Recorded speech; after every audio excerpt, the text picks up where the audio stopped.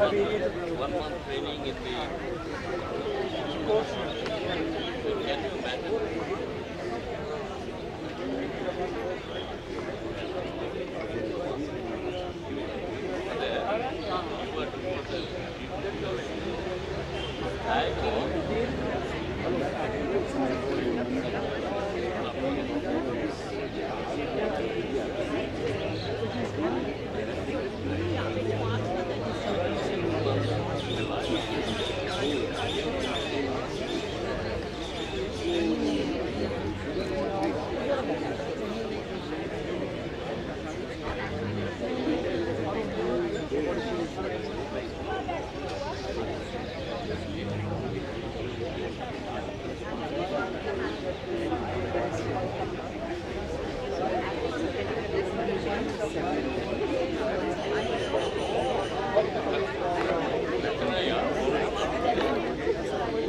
Always a pleasure to see so many of you here, and weather gods have also helped with a little bit of rain yesterday. So today, making a life versus making a living. So as usual before we start, small anecdote always helps. So this is about a young and bright IAS officer who's posted from his state to the center. And he comes, brimming with energy and wanting to do a lot of things and so on. And he joins office and he's working from 10 to 5 every day and slogging it out. He finishes files, they move out. Ek aur tatha files ka aa jata hai. On and on and on. First week, second week, third week. Starts telling on it, he gets irritated, it's affecting his health. So he says, what do I do? And he notices that in the same room, there's another officer sharing the room with him. वहाँ पे मौजा ही मौजा. The chap, pakoda, chai chal rahi hai, people are coming and going, and generally happy atmosphere, and not a file on his table. So third week he picks up courage and he says, walks across to him and he says, I've just come new.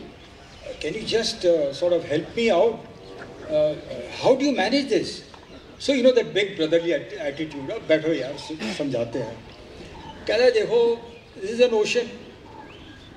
हजारों यहाँ पे Clark हैं, सैकड़ों अब जैसे हमारे जैसे अफसर हैं.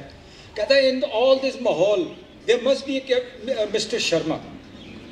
तो जो फाइल आती है मैं उस पर लिख देता हूँ मिस्टर शर्मा फॉर एक्शन, और कोई ना कोई बेचारा शर्मा होगा वो निपट रहा होगा. There's a minute's silence. Our man gets up. He says, excuse me, I am Mr. Sharma.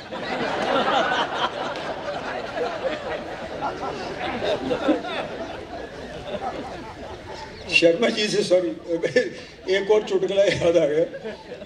एक Sharma ji owns a shop. He comes home 10 o'clock at night. He gets a phone call. Sharma ji बोल रहे हैं क्या? हाँ जी मैं शर्मा जी बोल रहा हूँ. आपकी अंग्रेजी शराब की दुकान है? जी हाँ अंग्रेजी शराब की दुकान है. सुबह कितने बजे खुलती है? ये 10 बजे खुलती है. Thank you very much. 11:30 at night Sharma ji sleeping, phone बजता है. शर्मा जी बोल रहे हैं कि हाँ मैं शर्मा जी बोल रहा हूँ. Getting little irritated. आपकी अंग्रेजी शराब की दुकान है? जी हाँ अंग्रेजी शराब की दुकान है. किस टाइम खुलती है? जी 10 बजे खुलती है. 1:30 in the morning there's a phone call. And this time a slightly drunk chap is on the line. He says, Sharma ji बोल रहे हैं? Now Sharma ji gets agitated. जब मैं शर्मा बोल रहा हूँ, मेरे अंग्रेजी शराब की दुकान है, सुबह 10 बजे खुलती है, आप क्यों परेशान हो रहे हैं? वो कहता है शर्मा मैं नहीं परेशान हो रहा, परेशानी तेरी है, मैं तेरी दुकान में बंद हूँ.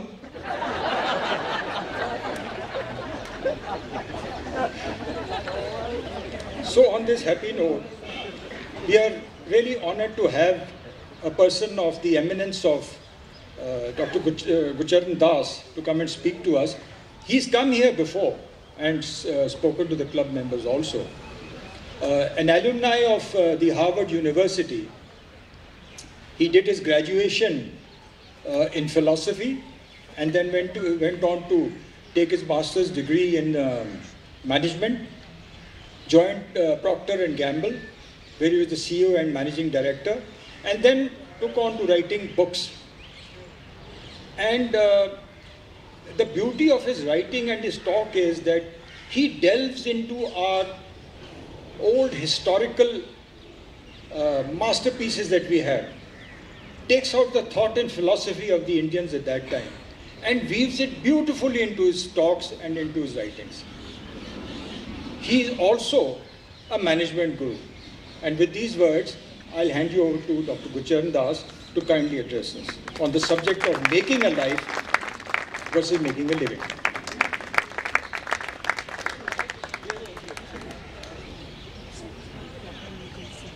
He called me a guru, management guru, and I just want to clarify that my idea of such a person is someone who's good at understanding, GU, but relatively useless, RU. Of course, the word guru is also in my name, but it wasn't always so. Until the age of 3, I was actually called Ashok Kumar. My grandmother suspected that my mother, her daughter-in-law, had given me that name because she thought that her daughter-in-law was secretly in love with a Bollywood actor named Ashok Kumar. So this wasn't right for her. So she took me to a guru, placed me at his feet, and she told the guru, "Enu na deo." And he looked at me and he smiled, and I looked at him and I smiled back. And of course, in India, in the West, everyone's called Tom, Dick, and Harry. But in India, people spend months thinking about the name of their children because they're prognosticating the child's future. And so the guru said, okay, since you have placed him there, let's call him Gurcharan Das. And so overnight, I was transformed from the Prince of Happiness, Ashok Kumar, to the humble servant of the feet of the Guru, Gurcharan Das. And I suppose the Guru was also sending me a message that this boy needed to be reminded every day about the virtues of humility. Of course, now we've had a Prime Minister in the last 10 years who was very humble. But he turned out to be a flop. And so the people of India have brought in, he was not only humble, but he was one of the brightest, most intelligent, with the best academic credentials that any Prime Minister had. PhD from Oxford, taught at Cambridge, and so on. And so I think the Indian people have realized that more important than intelligence, more important than humility is determination. So we have brought a leader with determination who we will do a better job of ruling us.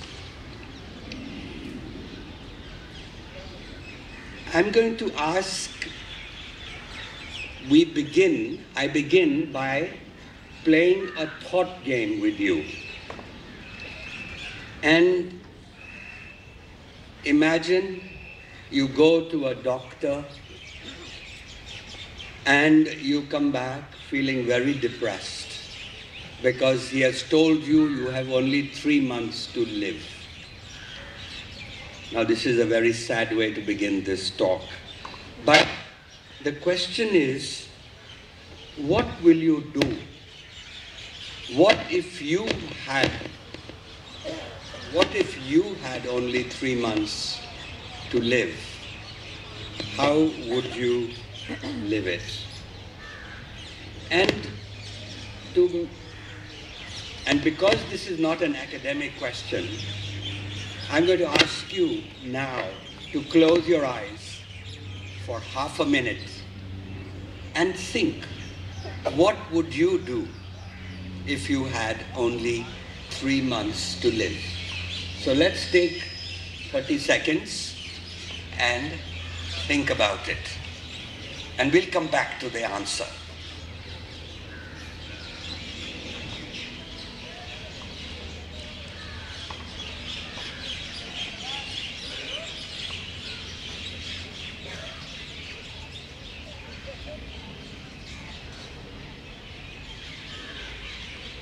Okay, so 30 seconds are up. Open your eyes.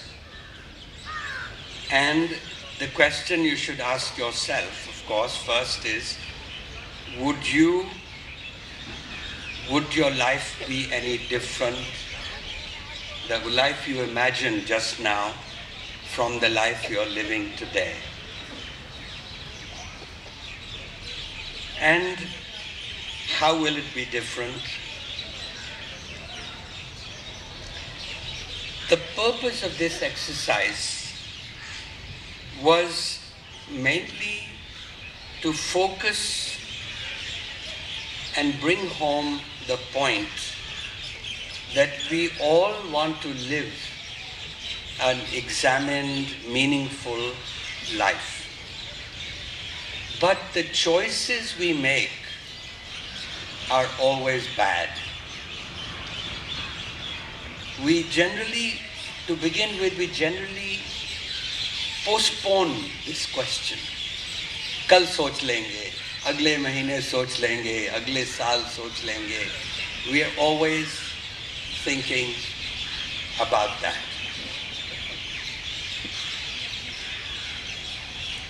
And we keep postponing, or we play safe. We're living a certain kind of life. Let's continue living it. It's quite easy to go on with the momentum as there is. And until it's too late. And one fine day, we wake up in middle age usually, and we ask ourselves, is this what life is all about? The problem actually begins in our childhood. When we go to school, we come back from school, our parents say, how did you do in school? How many marks did you get? Did you pass the exam? And these are the questions that our parents used to ask us. These are the parents you ask your children and your grandchildren to now. What you don't ask is the right question, which is, what do you really want? What do you want to do? You know, none of us are born like Mozart. Mozart, at the age of 3, knew that he was going to write music. And he went on to become the greatest composer, certainly one of the greatest composers who wrote music. For most of us, finding what we really want to do is a hit and miss, trial and error process as we stumble through life. But it is a duty of a parent or a teacher to try to bring that out in a young person. Then we go to college, and college we are encouraged by our parents to take useful subjects. What are useful subjects? Something that will get us a job afterwards, make a career afterwards. And so we are pushed to engineering or law or medicine or business. And especially as we are coming out of 40 years of licensed Raj, up till 91, when there were very few jobs. So these insecurities were understandable. But now I find young people are more willing to take risks. And making a life has to do with taking some risks, not necessarily studying useful subjects in college. So after college, we get a job, we start working, we make a career, we get promoted in our jobs, we climb ladders at work, we get married, we have children, we get a house, a car, then a bigger house, a bigger car. And then we repeat the same process with our young, pushing them again with our middle class insecurities into studying useful subjects rather than something they would really like, rather than help them find a passion in life. Until again, one day, we reach a point in our lives, usually in the late 40s or early 50s, when we come home tired after a hard day's work, and we ask ourselves, is this what life is all about? Surely there must be more.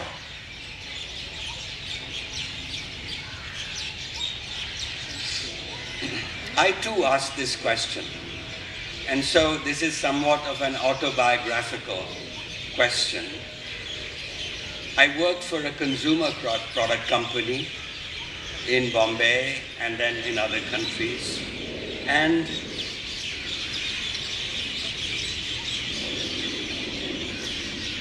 one evening, in my case it was an evening, I came home and I asked myself, how long can an adult male come to work? I was working abroad at the headquarters of my company when I asked this question. How long can an adult come to work and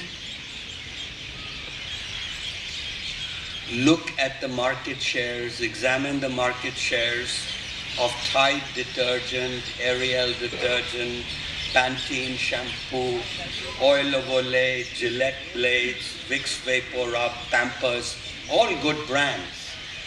But the question was, isn't there a life beyond this? And what is that life that is beyond it? There must be a whole world outside, as I told my wife. And she said, you're only having a midlife crisis. Stop moping around. Other people have the same problem. So get on with it. And she says, you'll be fine.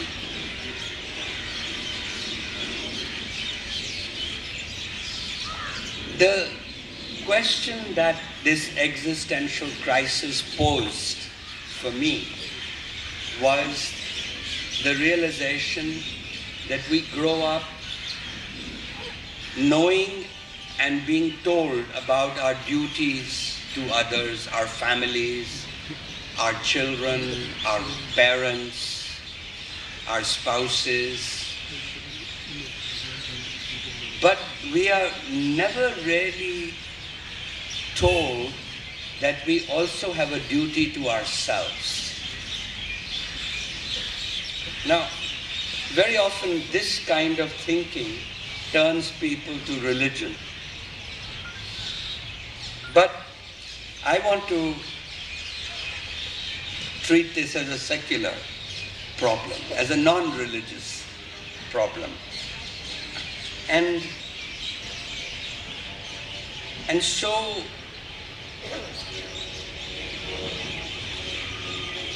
I say, so let's go backward again. We go back to our childhood. And in that childhood and in our youth, what if we had found a teacher or an aunt or a parent who had encouraged us to find something we really wanted to do, a passion. The reason I focus on this is because most people in the world do not like the work they do. So it's not unique, this problem. That is why we have restaurants, the success of a restaurant called Thank God It's Friday, TGIF. Or when we think about going back to work on Monday, we call it Blue Monday. And so really it's so important because so much of our life, 8-10 hours a day, goes into working. And if we don't enjoy our work, well, what's the point? Another 8 hours goes into sleeping. So very little is left. And so a young man asked Freud, the psychologist, he asked, Mr. Freud, tell me, what is the secret of happiness? And Freud said, very simple, to love the work you do and to love the person you live with. These are the two answers to happiness. There was nothing about God or anything in his answer. For others it may be. So therefore,